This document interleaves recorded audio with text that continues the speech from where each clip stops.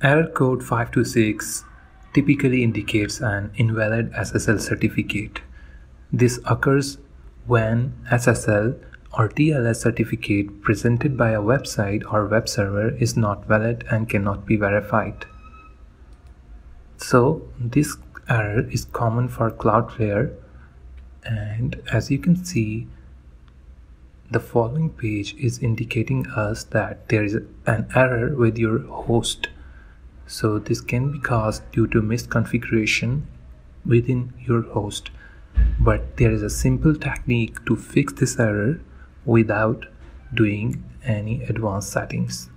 First of all, visit Cloudflare and log into your account. It may take a few seconds before you can log in. Then, once you logged in on the dashboard, make sure you are in Websites tab and choose your website.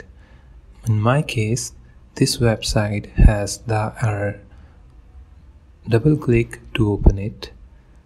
Then on the next screen, you will get an overview of your website states. Here, on the left sidebar, you need to choose SSL or TLS. Then under Overview, you will find the following interface.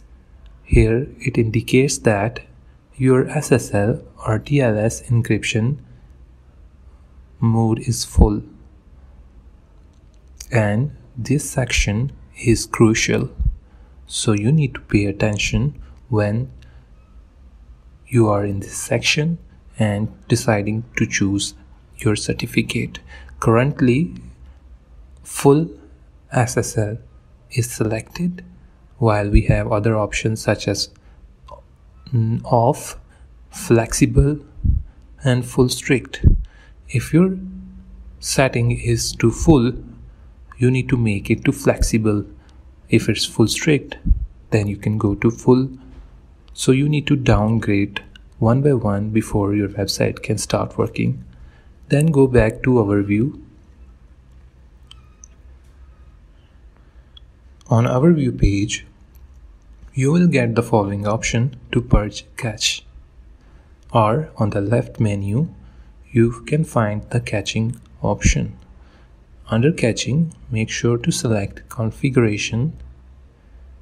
Then on next page, you need to select purge everything, then again purge everything. This will remove any cache of your website. Also make sure to remove the browser cache as well. Now we will go back to our website and try to refresh the website to see if it started working. As you can see, our website is live again, and the SSL is still enabled in the flexible mode. We can verify by seeing the HTTPS. So by this, you can fix the error 526. If you like the video, make sure to hit the like button.